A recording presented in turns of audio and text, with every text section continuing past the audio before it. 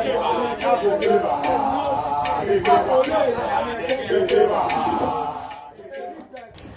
want to be retained as the Member of Parliament for Crowell. And I'm happy today that you can feel the euphoria around. Everybody wants to, the majority of the people are expecting that I'll be retained. So this is just it. But when you say majority of the people, yes, in percentage-wise, how would you rate that? Over 90% of the people. Yes, over 90%. Well, I spoke to the father of your contender, one of your main contenders, engineer. He says that his son is going to win 70% of the vote. What do you make of that? They know they are losing, but they cannot concede defeat as of now. So they are just waiting, yes, for the declaration. There are claims that the party structures has been skewed in a way to support you and to retain you. How do you respond to that as well? That is the expression from a failure. Somebody who already knows he has failed. Yes, because how can the party structure be skewed in any way in my favor? Everything is free and fair. In NPP, we believe in development, in freedom.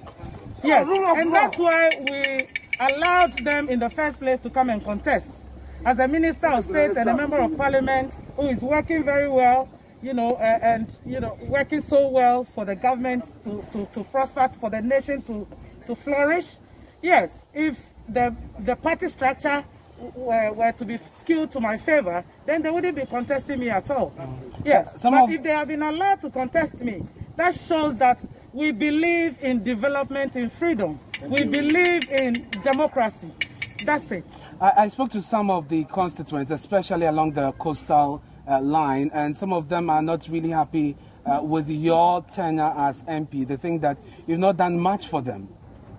At the coast, you may not have done a good assessment of, because I don't expect everybody to support all the work that I've done, but I believe I've done so much for the people. And the majority, you can go to my house right now.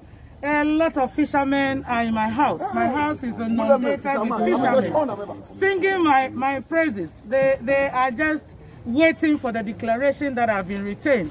There are so many fishermen in my house at the moment, so you cannot tell me that nobody can say that I haven't done enough for them. They are very happy with me. They've been in my house since dawn. Yes. And just before you go, I was at one of the polling stations and I saw some bags being distributed to the delegates.